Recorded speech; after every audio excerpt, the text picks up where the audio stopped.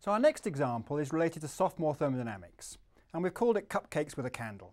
The topic is reacting mixtures and combustion, and our suggestion is that you take a cupcake and a candle and a glass jar into class, and then light the candle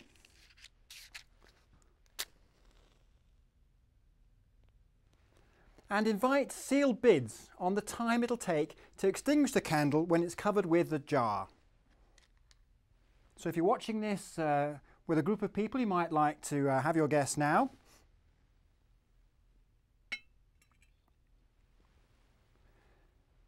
And you can discuss the combustion of paraffin and the value of energy emitted, because these candles are principally made from paraffin wax. And so in a jar this size, it'll take about 15 or 20 seconds for the candle to go out. There it goes.